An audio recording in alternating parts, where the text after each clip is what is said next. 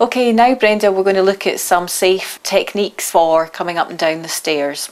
The first thing when you're coming up and down the stairs is to always make sure that you have a sturdy, secure banister rail in place. Try and keep your body upright, try not to twist, and certainly try not to use both hands on the banister because it'll start to bring you down in a sideways motion, which is going to increase the risk of you tripping. So keep yourself straight, looking up and ahead and starting to step down the stairs. Now if you have one leg which is stronger than the other, then if you lead with the weaker leg coming down the stairs, bringing your stronger leg to meet it. If you're finding that you're secure enough, then by all means come down the stairs in a more traditional manner, one foot ahead of the other.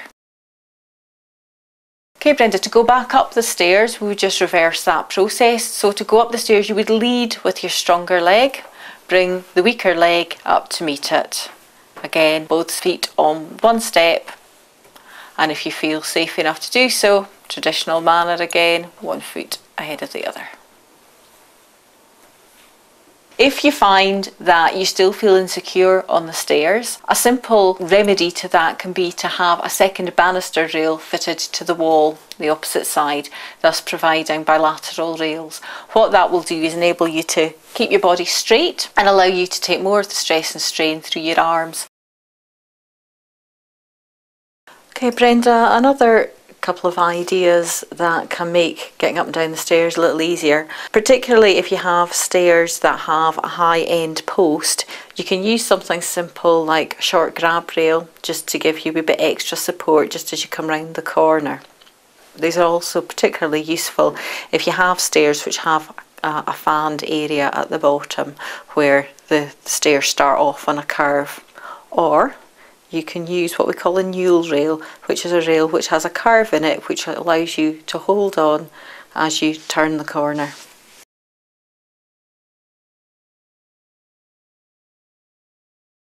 Okay, Brenda's now demonstrating the use of a four-wheeled trolley. There are lots of different types of mobility aids available for use both inside and outside the house. This particular type of product allows multiple uses when you're carrying out activities within the home. This can be used in general around the house to give you more stability and more security. Because it has four wheels, because it's on a wide base, it's not going to topple and it can act as a substitute for a Zimmer. When you're considering your mobility, it's also vitally important to think about the footwear that you have on. It's important that you wear footwear that is preferably flat and that is supportive and comfortable. In addition, you also want to think about floor coverings, and also any loose rugs which you may have around the house are either lifted or are taped to the floor.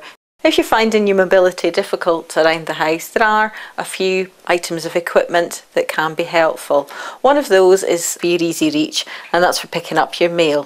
What that does is prevent you from having to bend down, which reduces the risk of falls.